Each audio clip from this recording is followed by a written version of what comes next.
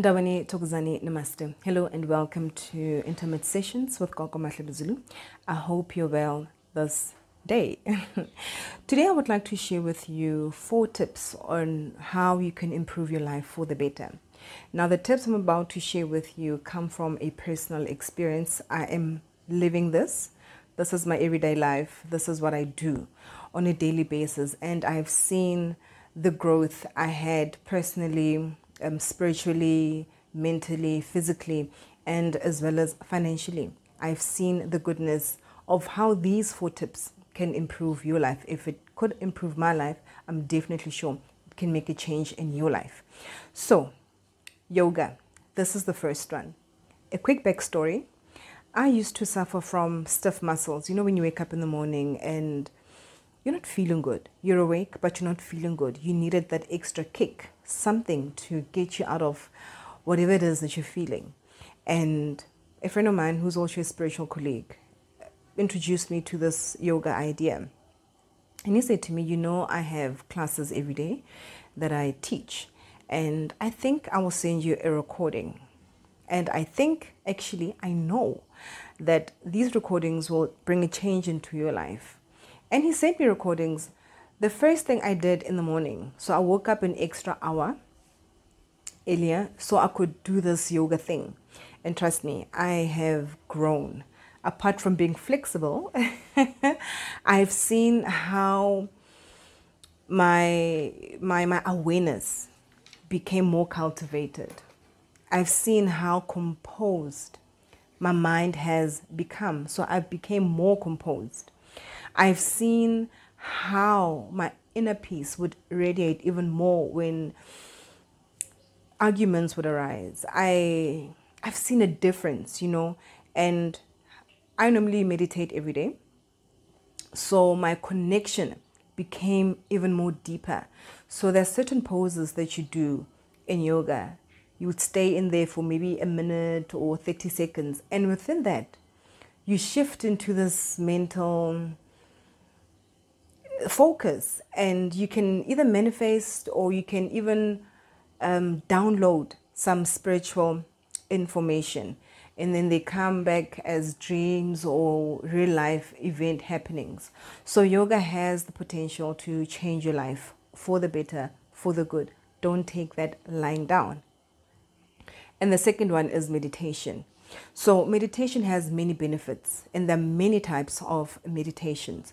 So what I normally do when you come for spiritual coaching, one of the core elements of your coaching is meditation.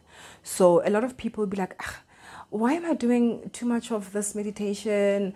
Why am I doing this? But as they push themselves into the actual work, they see the benefits of meditation. Not only does it relieve stress, it is also a coping mechanism for people who are suffering from depression.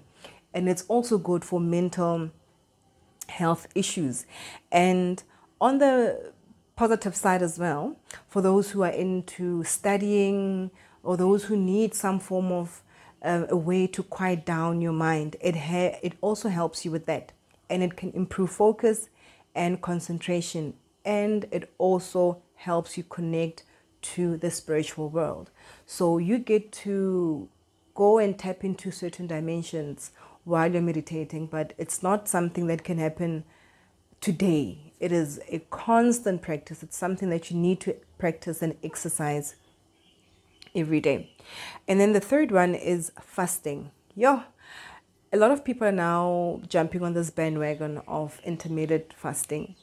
And some people go into a day fasting, 3 days, 7 days, 14 days, as well as 21 days, right?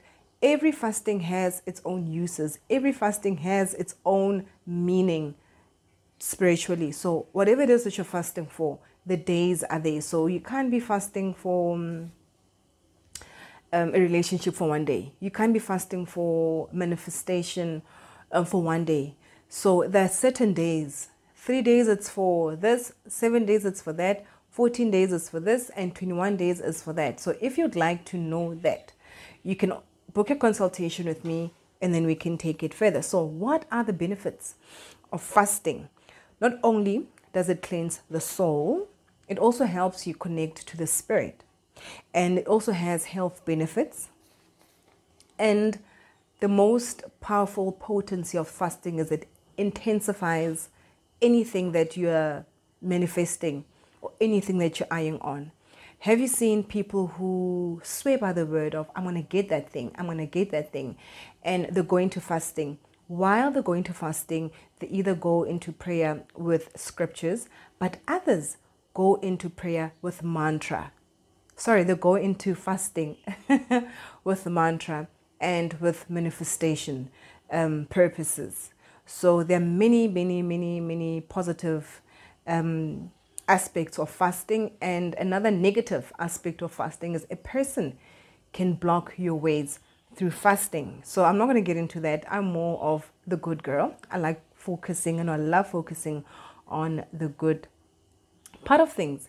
And now the fourth one. I have a bonus for you. Bonus is number 5. The fourth one, we are talking about the diet. So good people, the food that we eat plays a critical role in our spiritual practice. The food that we eat has the potential to open ways to what we want to achieve. And remember, we believe in manifestation, and for us to manifest, we need to be in a certain frequency. So our body needs to be of less oils and on less fats. You know, this chest area, sometimes you feel like it's blocked, you don't feel well, indigestion, that can be sorted out by diet and fasting. So dieting, not only does it nurture the body and the soul, it draws you closer to the spirit. And now I quickly want to go a step back into fasting. There are many ways on how we can fast. There are dry fasts, water fasts, fruit fast, or vegetable fasts. So there are different types of fasting. And if you're an individual who would love to go into fasting, there are ways on how we start you. So the diet that you consume or that you incorporate in your everyday life, remember, it is a slow transition. You can't wake up in the morning and boom, you are good to go. It is a slow transition. It helps you draw you closer to the spirit, and it raises your vibration.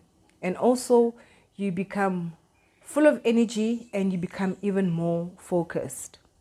So that is the importance of having a clean and good diet. And the bonus, number 5, I would like you to have a journal. So a journal, not only does it serve as a dream journal, it can also stand in as a progress book, right? It can be your life path book. This is where you record all your dreams, all your happenings. Now this book, or this journal, this journal, it will be a book of your life.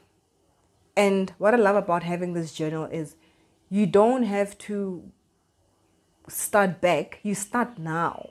We use what we have now, we start by now, and it doesn't have to be a fancy book.